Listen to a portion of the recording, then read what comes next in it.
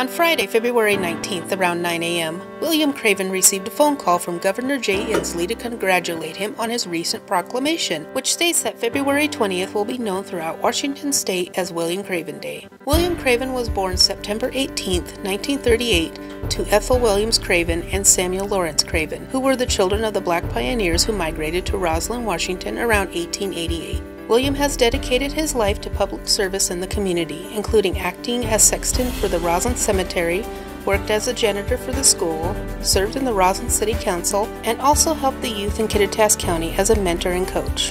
In 1975, William became the first appointed and elected black mayor in Washington state. From there, he worked on preserving the history of Roslyn and was able to put the numerous ethnically distinct cemeteries in Roslyn on the Washington Register of Historic Places.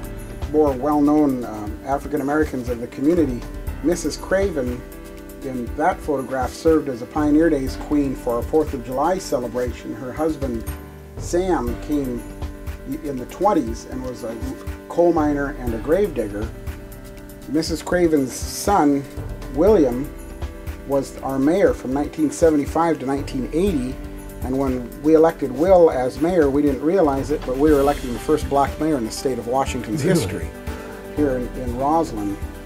And Will's brother Wes Craven went on to be a heavyweight Golden Gloves champion in the Seattle area, representing Roslyn in that way. Will is still living here in town as well as Wesley and some of the other family members.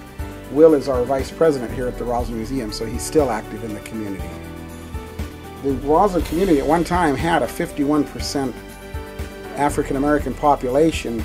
This pulpit that we're standing by came out of one of their churches in 1902 and was the original pulpit. And some of the families have collected some history, which we have in these books and old photographs. So we've got a pretty good history of the African American influence in Roslyn. Certainly part of the community. Definitely, very definitely part of the community. Even after his role as mayor came to an end, William continued to be active within the community. However, tragedy struck when 4 firefighters perished in the fire in the Okanagan Forest on July 10, 2001. One of those firefighters was his son, Tom Craven. To honor his son and the 3 other firefighters, William and his late wife, Virginia Lee Smith Craven, established a memorial area for all 4 firefighters at the Roslyn Cemetery. This site is still open to this day to visit and remember that tragic event.